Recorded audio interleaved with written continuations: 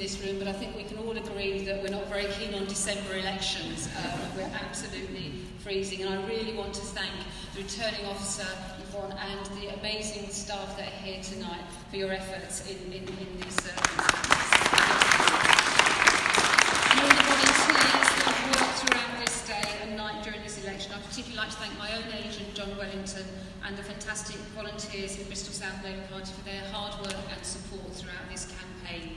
I also recognise that in Bristol South we've got hard-working councillors, not just from the Labour Party, but from the Conservative Party, the Liberal Democrats and the Green Party. And I know that people from across the political spectrum have entrusted me with their votes in this election today, and I am very much respectful of that. I'd like to thank all the candidates for the civility with which this campaign here in Bristol South has been conducted, and wish you all well in your future. I will continue to work hard on behalf of everyone in Bristol South, as I have sought to do in the last 4.5 years, however they voted, to secure the change that people here in Bristol South have voted for. Later on today, I'll be back to work as the Member of Parliament, continuing the campaigns that I have run in the last 4.5 years, supporting local people on trailer safety, on safety of air guns, as well as my ongoing focus on post-16 education and quality apprenticeships for people here.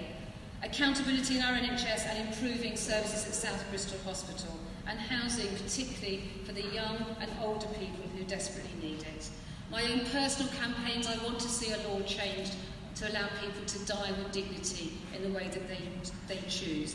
And I will also continue to use my experience and understanding of relationships across Britain and Ireland to improve relationships across these islands in the next few years.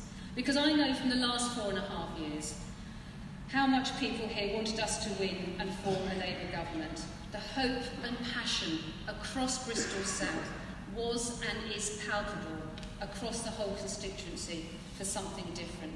Now, I'm obviously really disappointed and saddened tonight that Labour is not going to form a government.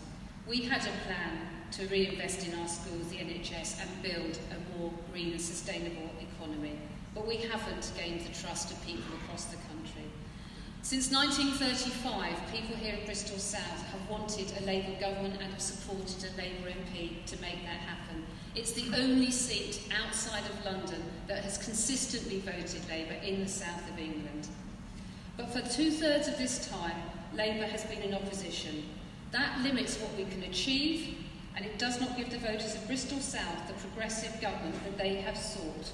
And we are in for a very hard 5 years.